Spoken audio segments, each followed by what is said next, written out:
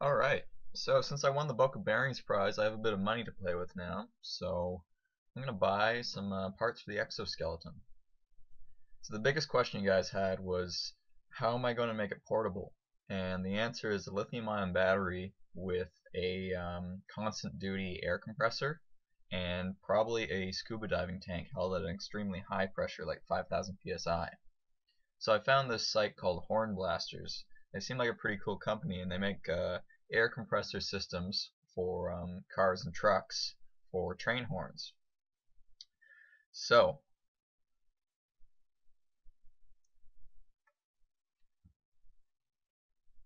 I want a constant duty air compressor, and I'm looking at the 480C. They're pricey.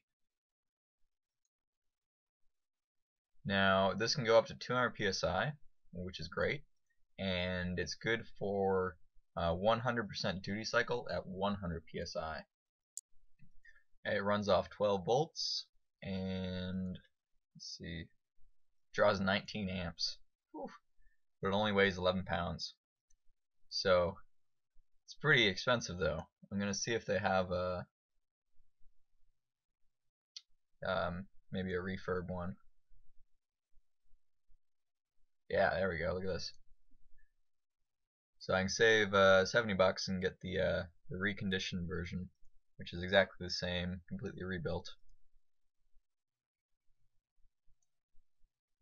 So I'm also going to need a tank. I've been looking at this one. It's a pretty nice little black tank, 50 bucks, 2 gallons. Looks good. Now since I'm getting the compressor by itself, I'm going to need a pressure switch in order to turn it off at 80 psi. So, sorry, 200 psi. We'll grab this guy, and I'm also going to be needing some valves, just general shutoff valves, and this website seems to have some of the cheapest prices. I've even tried sourcing these from China, and they're really expensive. So I'll grab a few of these. Let's get 2.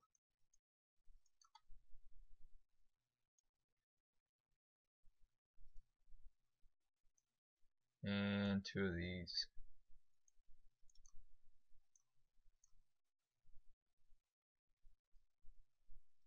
And just in case, I should also get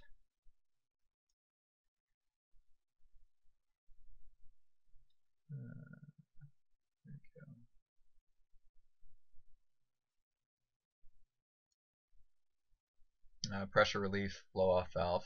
So just in case the tank overinflates, then this will blow out at 235. It's meant for a 200 psi system, so grab one of those too. Now I've actually contacted this company and I told them what I was building, so they're actually going to give me a 15% discount, which is awesome. So huge props to Horn Blasters.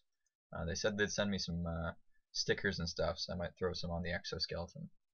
But yeah.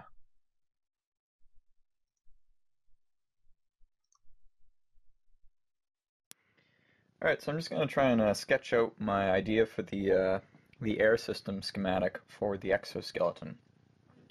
So my plan is to have 2 air tanks on the exo. One will be the main tank, which is held at 200 psi. But then there will also be a scuba diving tank held at 4,500 psi.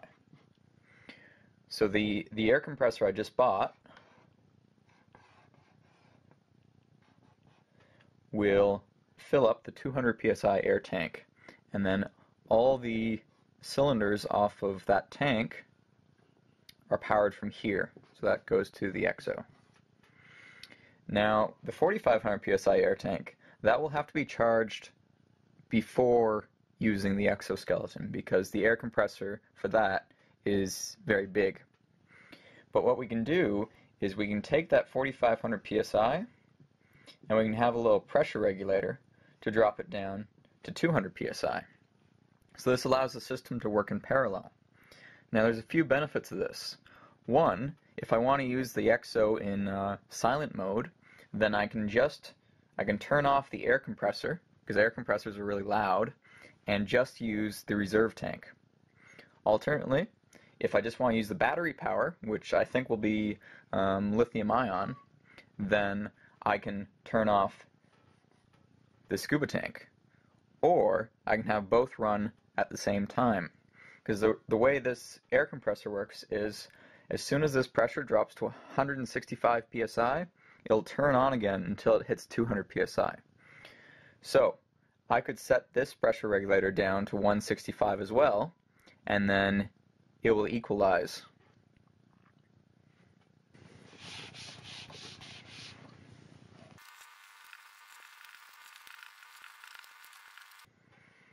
Alright, so I just ordered the air tank for the 200 psi and the air compressor. So I still need to get a 4500 psi air compressor, and I still need a scuba diving tank. I'm hoping to make a deal with some local scuba diving club to be able to get like a used tank for cheap or maybe even free. The big problem is the 4500 psi air compressor. Those things are expensive. They're typically $2,000 to $3,000. So I don't want to invest in that yet, because there goes half my prize winnings, and that would be kind of silly at this point. The other thing I'm going to need is a battery to power the air compressor. So what I'm looking at is an electric bike battery, so lithium ion, and I've found a 48 volt pack at 20 amp hours for around $500–600, which isn't too bad because it only weighs about 10 pounds, which is amazing.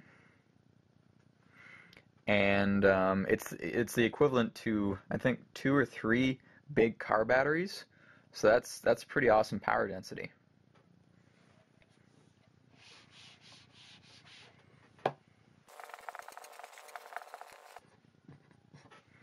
Anyways, thanks for watching. I'll try and do some more updates like this with what I'm going to be spending the Boca Bearings prize money on.